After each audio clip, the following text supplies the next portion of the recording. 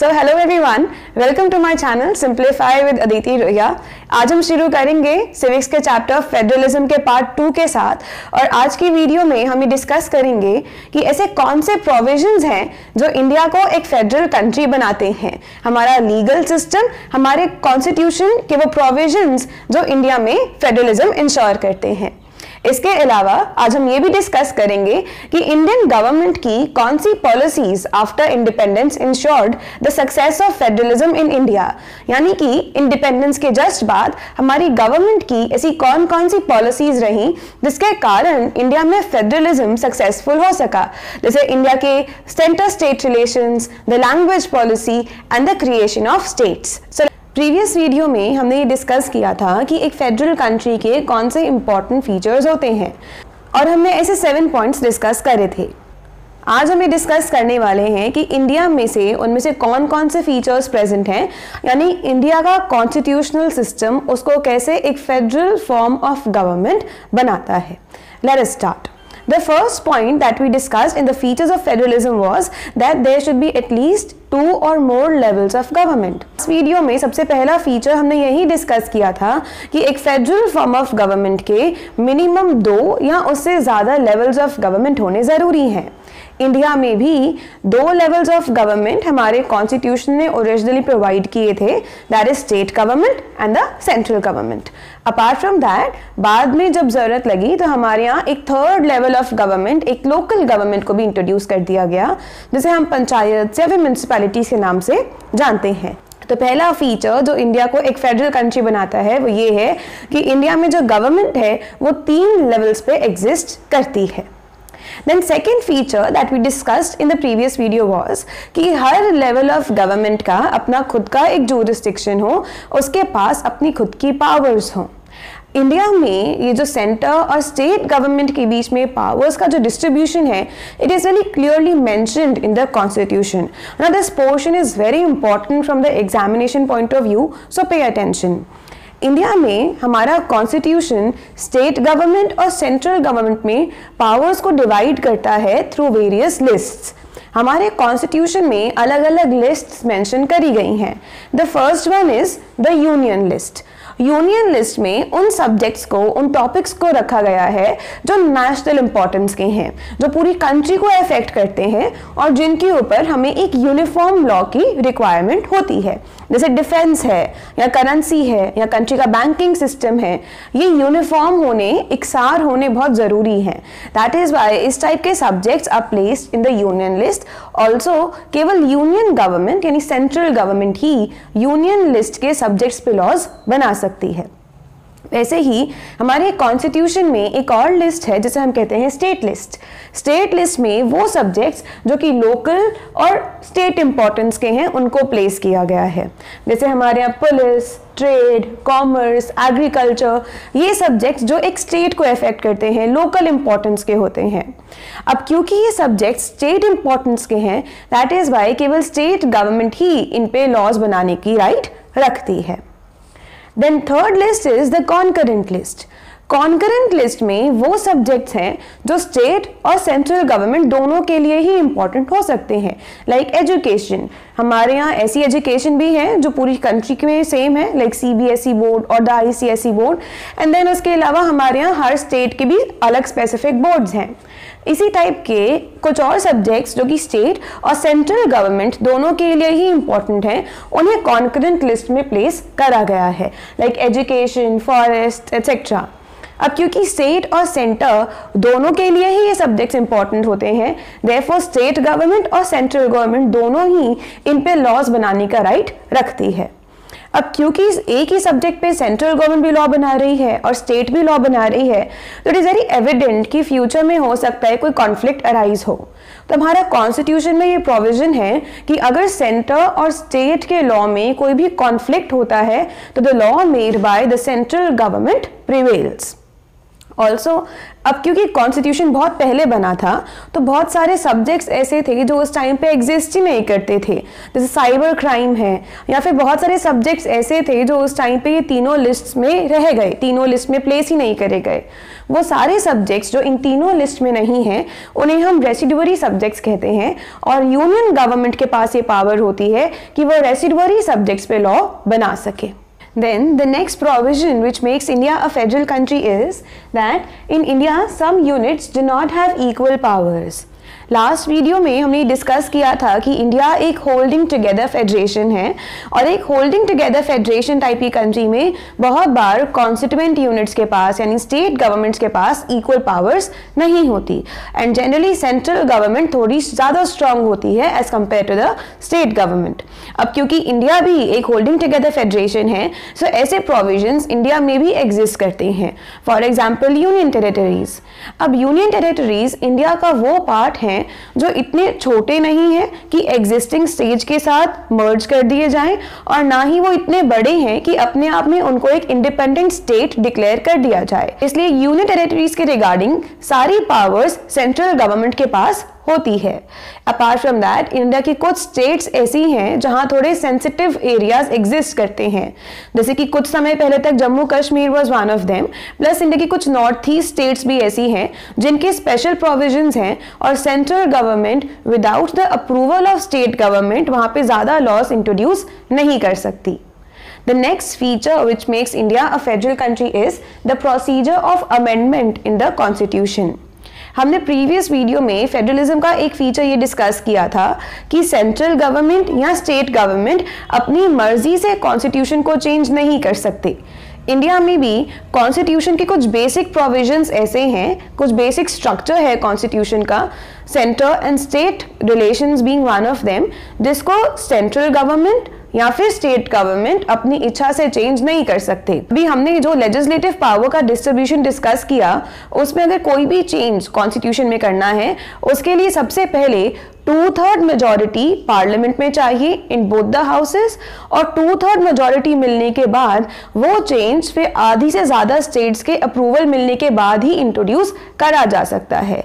One more thing, any change in the constitution made is called an amendment to the constitution. Constitution में करा गया कोई भी change constitution की amendment कहलाता है, और ये बेसिक स्ट्रक्चर को चेंज करने के लिए सेंटर और स्टेट दोनों का ही अप्रूवल रिक्वायर्ड है। The next important feature is that India has an independent judiciary, यानी कि इंडिया में अगर सेंट्रल गवर्नमेंट और स्टेट गवर्नमेंट में कोई डिस्प्यूट होता भी है तो वो डिस्प्यूट हमारी जुडिशरी यानी हमारा सुप्रीम कोर्ट सेटल करता है। And the last important feature जो इंडिया को एक फेडरल कंट्री बनाता है वो ये है कि सेंट्रल गवर्नमेंट और स्टेट गवर्नमेंट दोनों के पास ही फाइनेंशियल ऑटोनॉमी है। फाइनेंशियल ऑटोनॉमी यानी कि ऐसी पावर कि वो गवर्नमेंट अपने रिसोर्सेज खुद प्रोक्योर कर सके। तो हमारी स्टेट गवर्नमेंट और सेंट्रल गवर्नमेंट दोनों ही अलग अलग टैक्सेस लिवाई कर सकते हैं, यानी अलग अलग टैक्सेस इंपोज कर सकते हैं, कलेक्ट कर सकते हैं, एंड देन अपने रिसोर्सेज की नीड फुलफिल कर सकते हैं। So these are all the provisions that make India a federal country. Now read page 16 and 17 of your NCERTs and then resume the video again. So let us start further. अब हमने discuss किया कि India के constitution में यानी legal system में ऐसे क्या प्रोविजंस हैं जो इंडिया को एक फेडरल कंट्री बनाते हैं, लेकिन केवल कॉन्स्टिट्यूशन में लीगल प्रोविजंस डाल देना is not enough. Legal provisions के अलावा हमारी गवर्नमेंट की जो प्रैक्टिसेस हैं उनका नेचर भी फेडरल होना ज़रूरी है। What does that mean?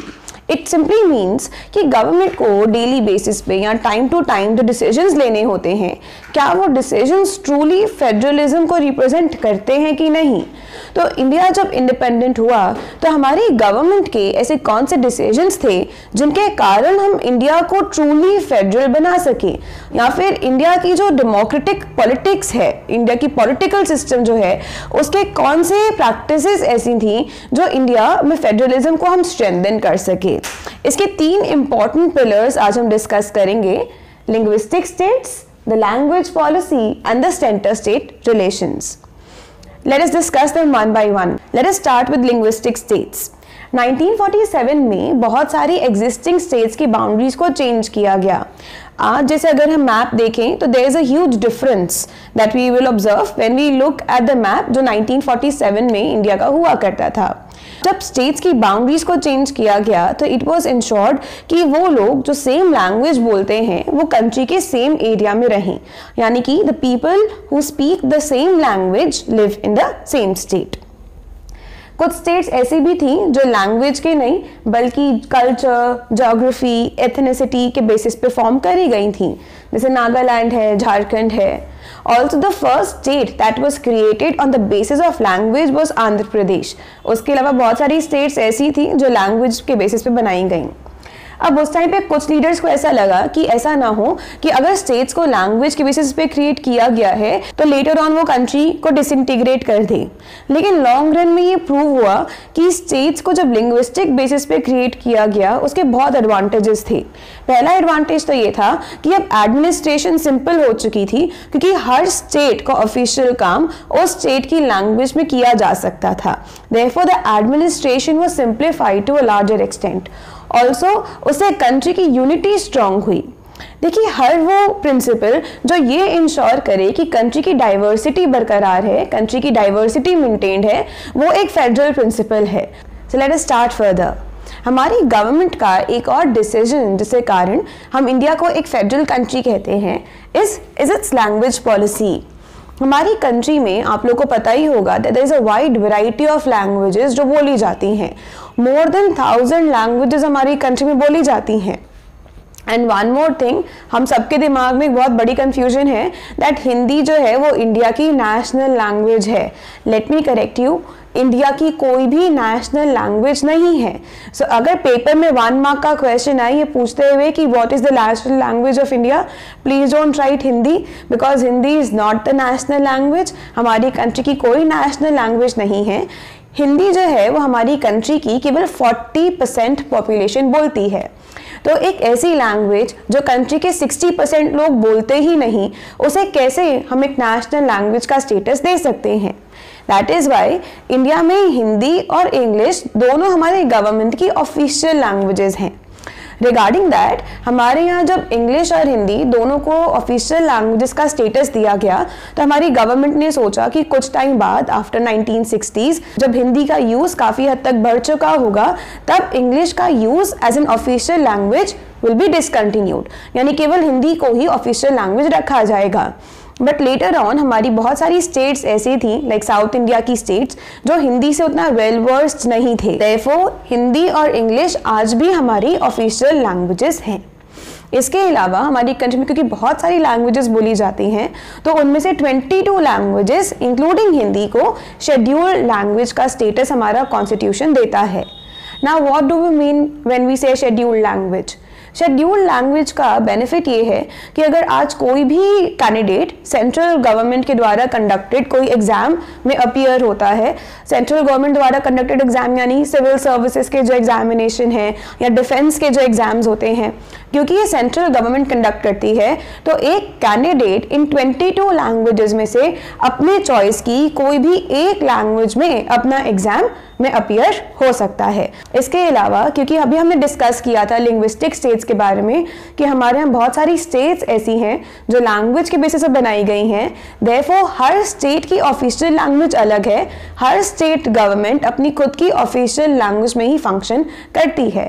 तो इंडिया की लैंग्वेज पॉलिसी काफ़ी हद तक इंडिया की डाइवर्सिटी को एक्नॉलेज करती है। Now, the third important principle which has ensured the success of federalism in India is the center-state relations. Centre और स्टेट गवर्नमेंट की एग्जिस्टेंस और उनकी इंडिपेंडेंस बहुत ज़रूरी है एक फेडरलिज्म में। हमने पढ़ा था कि फेडरलिज्म का बेसिक फीचर ये है कि 2 या उससे ज़्यादा लेवल्स ऑफ गवर्नमेंट हों और हर लेवल ऑफ गवर्नमेंट अपने आप में सुप्रीम हो, अपने आप में उसके पास खुद की इंडिपेंडेंट पावर्स हों। इंडिया में अगर पॉलिटिक्स को स्टडी करें तो हम उसको 2 पार्ट्स में डिवाइड कर सकते हैं, before 1990s and after 1990s। 1990 से पहले फ्रीक्वेंटली ऐसा देखा जाता था था कि जो पॉलिटिकल पार्टी सेंटर पे रूल कर रही है वही पॉलिटिकल पार्टी स्टेट पे रूल कर रही है। अब कहने को तो सेंट्रल गवर्नमेंट और स्टेट गवर्नमेंट दोनों अलग हैं, बट क्योंकि दोनों की रूलिंग पार्टी ही सेम थी तो उस टाइम पे सेंट्रल गवर्नमेंट अपनी पावर्स को खुल के एक्सरसाइज कर सकती थी और स्टेट गवर्नमेंट अपनी पावर्स को इतना फ्रीली इंडिपेंडेंटली एक्सरसाइज नहीं कर पाती थी, because the same party was ruling at the centre. तो स्टेट गवर्नमेंट के ज्यादा कुछ डिफरेंट ओपिनियंस, डिफरेंट पॉलिसीज होते ही नहीं थे। ऑल्सो इन केस अगर सेंटर और स्टेट में अलग अलग पॉलिटिकल पार्टीज रूल कर भी रही होती थी, उस टाइम पे बहुत बार ऐसा देखा गया कि सेंट्रल गवर्नमेंट ने अपनी पावर्स को मिसयूज किया या फिर कॉन्स्टिट्यूशन के बहुत सारे प्रोविजंस को मिसयूज किया स्टेट गवर्नमेंट की अथॉरिटी को अंडरमाइन करने के लिए या फिर स्टेट गवर्नमेंट के ऊपर अपनी विल इम्पोज करने के लिए। It was very frequently scene कि कितनी बार सेंट्रल गवर्नमेंट ने कॉन्स्टिट्यूशन के प्रोविजंस को मिसयूज करके स्टेट गवर्नमेंट को ही डिसमिस किया था। इस टाइम पे हम देख सकते हैं कि इंडिया में तब सेंटर और स्टेट रिलेशंस इतने स्ट्रांग नहीं थे। स्ट्रांग होना यानी कि फेडरलिज्म उतना स्ट्रांग नहीं था क्योंकि स्टेट गवर्नमेंट के पास अपनी प्रॉपर इंडिपेंडेंस नहीं थी। लेकिन ये पूरा सिस्टम काफी हद तक चेंज हुआ आफ्टर 1990s। 1990s के दौरान बहुत सारी रीजनल पार्टीज आने लगी। रीजनल पार्टीज के आने के बाद वोट्स डिवाइड हो गए। देयरफॉर ऐसा बहुत बार हुआ कि किसी सिंगल पार्टी को मेजॉरिटी वोट्स नहीं मिलते थे। जब किसी सिंगल पार्टी को मेजॉरिटी वोट्स मिलते ही नहीं थे तो बहुत बार कोalition गवर्नमेंट बनती। अब कोalition गवर्नमेंट पावर शेयरिंग पे बेस्ड है। ऑल्सो जब एक पार्टी की जगह 2 या 3 पार्टीज उस गवर्नमेंट में हैं तो पावर को मिसयूज करना थोड़ा मुश्किल हो जाता है। तो जब से कोalition गवर्नमेंट का टाइम शुरू हुआ उसके बाद सेंट्रल गवर्नमेंट के लिए अपनी पावर्स को मिसयूज करना मुश्किल हो गया। ऑल्सो इसके बाद काफी सारे केसेस सुप्रीम कोर्ट के पास आए, one of which is the SR Bommai case. In cases के बाद सुप्रीम कोर्ट ने कॉन्स्टिट्यूशन के बहुत सारे प्रोविजंस को चेंज किया सच दैट कि अब सेंट्रल गवर्नमेंट अपनी पावर को मिसयूज नहीं कर सकती और सेंट्रल गवर्नमेंट स्टेट गवर्नमेंट की अथॉरिटी को अंडरमाइन नहीं कर सकती, यानी स्टेट गवर्नमेंट के ऊपर अपनी विल इम्पोज नहीं कर सकती। सो इन सब के बाद हमारे यहाँ सेंटर और स्टेट रिलेशंस स्ट्रॉन्ग हो चुके हैं। नाउ सेंट्रल गवर्नमेंट और स्टेट गवर्नमेंट दोनों ही अपने अपने स्फीयर्स में सुप्रीम हैं। So ये वो provisions हैं which truly make India a federal country. Now so far we have discussed till page number 21 of your civics NCERT. So this was the part 2 of this chapter. If you like this video, please share and subscribe.